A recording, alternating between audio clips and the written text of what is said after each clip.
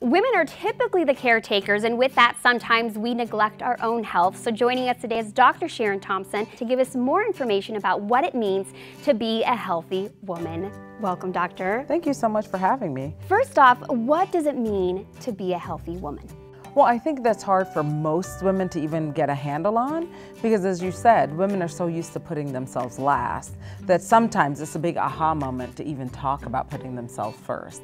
But I think for most people, to be a healthy person, you want to look at what you're eating, the activity that you're doing every day, and importantly, super neglected is your mental health. So, doctor, tell us, what are the 3 top tests that all women should have? Women, I have to give them credit, are very good at going into the doctor every year. So most women are familiar with getting their Pap test, and you don't need it every year actually, but you should follow up with your physician and follow your physician's advice on when you need your Pap test. Another test that most women need routinely is a look at your blood test. So what's your blood glucose? What's your cholesterol? You should have a good idea of those, not just when they become problems, but so that you can intervene if there's something that needs to be addressed. For younger women, so if you're in your 20s and 30s, so STD testing is pretty important, right? Because women in that age group are more sexually active, they haven't settled down yet, so that becomes very important. Part of being an adult, I tell my patients, is being responsible enough to find out. Now, doctor, what numbers do women specifically need to be aware of when it comes to their health and testing?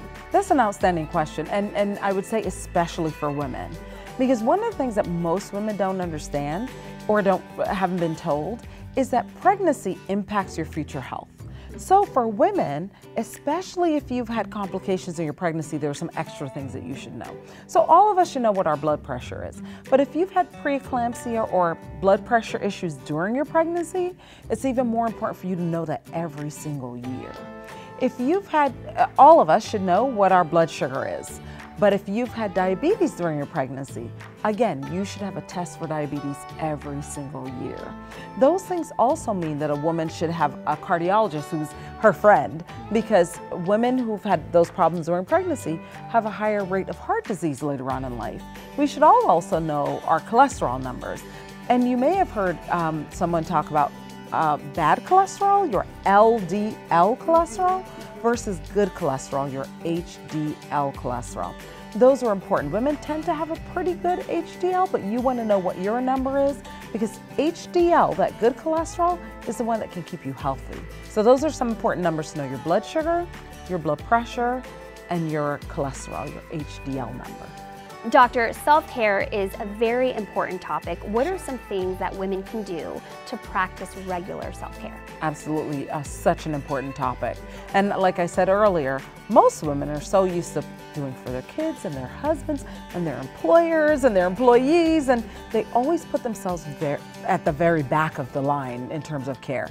So I try to encourage women to move themselves up on that priority list.